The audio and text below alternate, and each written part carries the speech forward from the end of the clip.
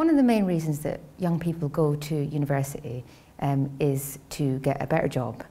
And actually the economic research around this area shows that that's quite a good idea.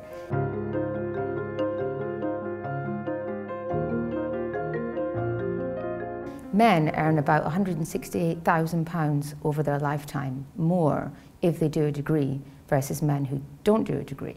And the equivalent figures for women are about £252,000 over their lifetimes. We have a really great income contingent loan system here in the UK.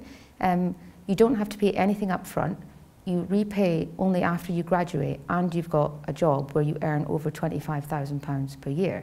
And even then, you only pay 9% of your earnings above that amount. So students are protected from low earnings, and their repayment burden, the amount of money that they have to pay each month, is quite small. And your tuition fee loan even gets wiped 30 years after you graduate. So if you were to reduce tuition fees, bearing in mind our income contingent loan system, the only people that you would actually be helping are people who earn more than £25,000 per year.